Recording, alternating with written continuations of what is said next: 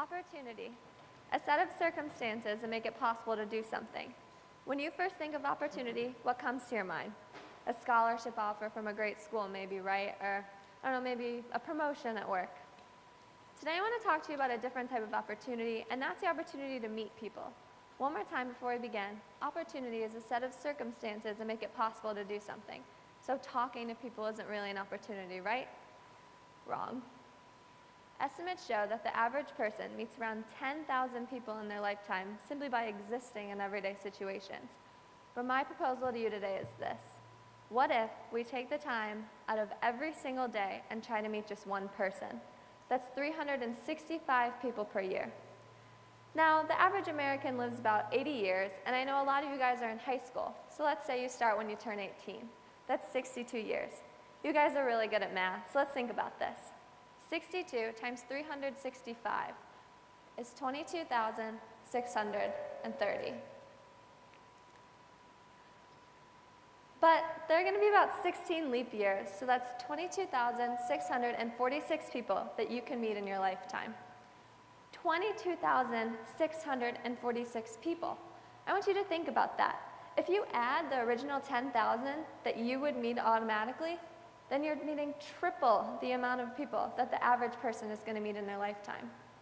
So now you're going, okay, great, she's right, that's a ton of people, but what's the point? Well, imagine the opportunities that these people could present you with.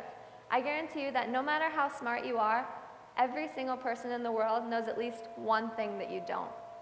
That's really important, so I'm going to say it again. No matter how smart you are, every single person in the world knows at least one thing that you don't.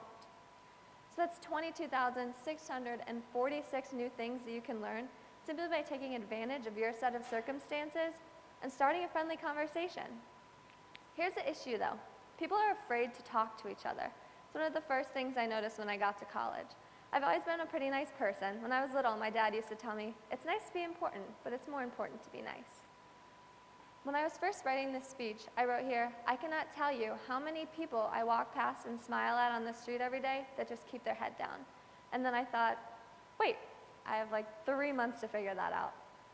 So I started paying closer attention, and I soon realized that I myself was part of the problem, because before, when I was smiling at people, I was looking away automatically. I think I was afraid to see their reaction. But when I started paying closer attention, I realized that they were doing the exact same thing. We're all quick to offer a smile, but even quicker to look away. But why are we doing this? We're just missing each other. Why are we all doing this? I have a theory to answer that question, and that's the fear of rejection. I don't really know exactly what we're afraid is going to happen, but I think it's just a negative response of any kind. You may think I'm going off track, but stay with me for a second. Because looking away from someone on the street is symbolic of the way you speak in social situations. You could sit next to someone in class for the whole year, or your cubicle could be next to them at work, and you both have things to say, ideas to share, but we're not sharing them because we're afraid of this unknown response. That's why people don't take opportunities. It's because they're afraid of the unknown. So what if we took the easy road, just stayed in our comfort zones, and didn't really try to go out of our way to talk to someone? I want you all to take about 3 seconds and try to think of the most influential company to our society today. Okay, so let's talk about Apple. In a 2007 interview with ABC News, Steve Wozniak was asked how he first met Steve Jobs. I first met Steve in my college years, he said. A friend of mine said, you should meet this guy Steve Jobs because he likes electronics and he also likes to pull pranks. But what if he said no? What if they met in a group setting and they smiled at each other at different times and looked away before they could see the other's reaction? The personal computer never would have become personal. Can you imagine a world without Apple?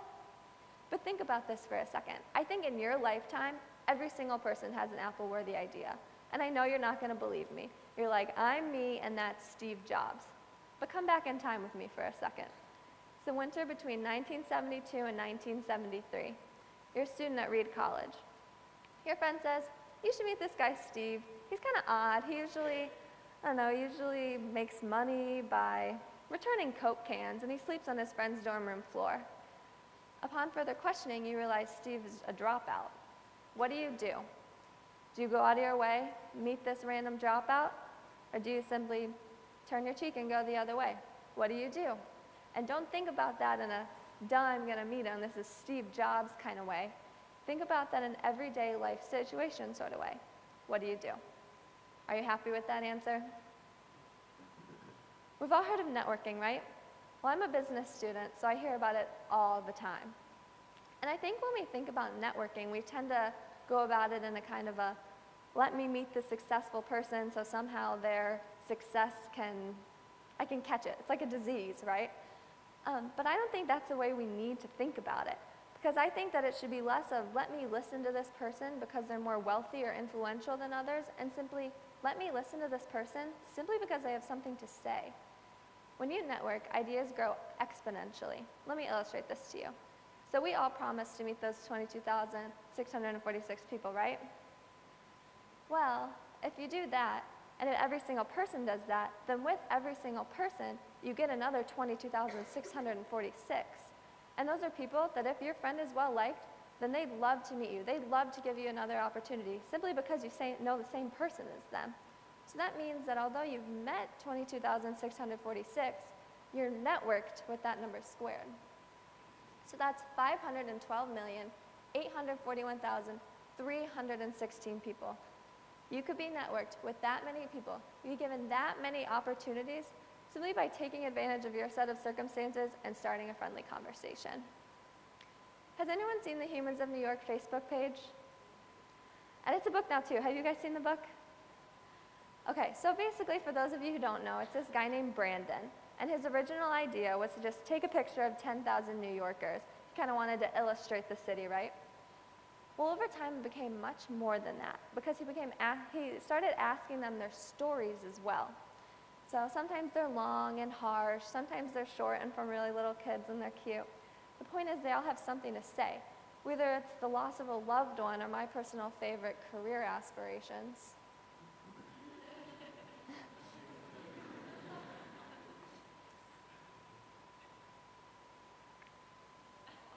That's my favorite. Anyway, they all have to say something. And he has homeless people, wealthy people, people from all ethnicities and backgrounds. It doesn't matter. The point is they all have something to say and ideas to be shared and ideas that are worth hearing. You don't have to be photographed by a stranger on the street, but please still talk to people. Gain connections. Network. This will be the end of my speech. You guys have 22,646 people to meet, and that should probably take some time. So just please promise me that you're going to talk to people. Take advantage of your set of circumstances, and most importantly, smile at people on the street. Thank you.